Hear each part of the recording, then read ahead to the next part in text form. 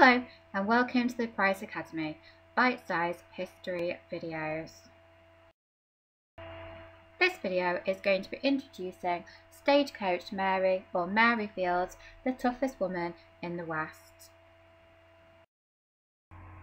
Mary was born into slavery around 1832 and died on the 5th of December 1914. Mary grew up on a plantation in Hickman County, Tennessee, as shown on this map in red. Her slave master was a judge called Edmund Francis Dunn, as seen in this photograph. In 1865, the 13th Amendment was passed by Abraham Lincoln. This meant that at the age of 33, Mary became a free woman.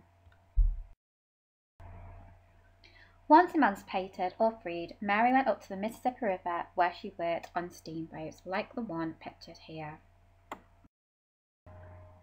Mary ended up in Toledo, Ohio, where she began working at the Ursuline Convent of the Sacred Heart. During her time at the convent, Mary, as well as washing laundry and managing the kitchen, also grew and maintained the grounds, as you can see in this image. Mary was known to lose her temper if anyone stepped on the grass after she had cut it. Mary left Toledo to take care of an old friend called Mother Amadeus Dunn, the daughter of Judge Dunn, who she used to work for on the plantation. Amadeus Dunn had fallen ill. Mary arrived in the West and got set to work at the St. Peter's Mission, where Amadeus Dunn had been working, performing maintenance and repair work.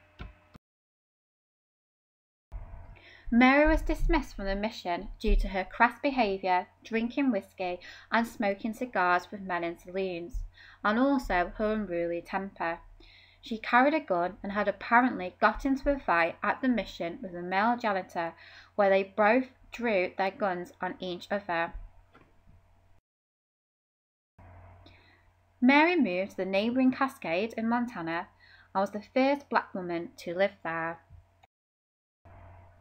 In 1895, in her early 60s, Mary obtained a contract by the United States Post Office Department to be a star route carrier.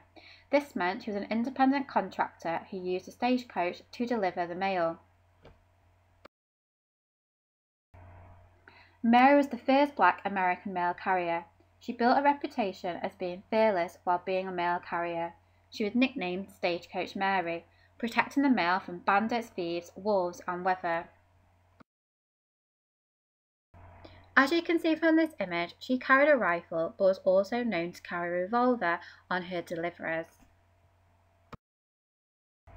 Mary spent 8 years delivering mail until she retired. She remained famous in Cascade and became the mascot of the town's baseball team. Don't forget, if you enjoyed this video, to like and subscribe, or you can follow me at Twitter at LittleMissHistory81 at TanyaAlex38.